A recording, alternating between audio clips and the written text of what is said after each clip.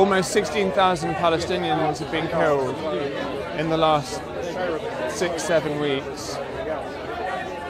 Around 6,000 of them children. There are 7,000 people buried under the rubble.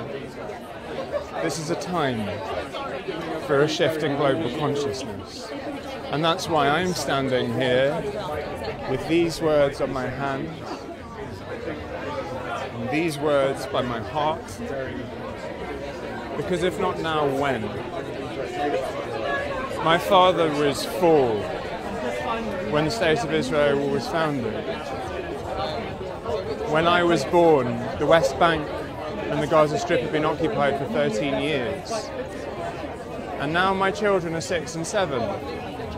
We can't let this go on for another generation. And I asked myself the question, you know, if I died tomorrow, like many of the people who are dying,